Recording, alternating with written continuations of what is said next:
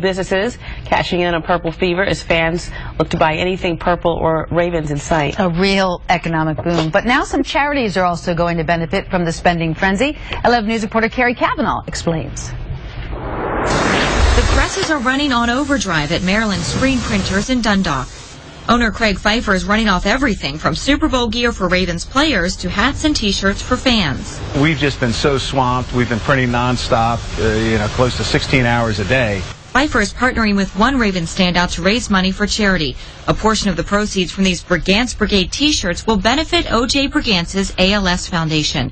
The Super Bowl 35 champ and current Ravens executive was diagnosed with the condition, also known as Lou Gehrig's disease, in 2007. The shirts are selling. They're selling very well, and what we're hoping for is about a $40,000 to $50,000 donation that goes to the OJ's Foundation.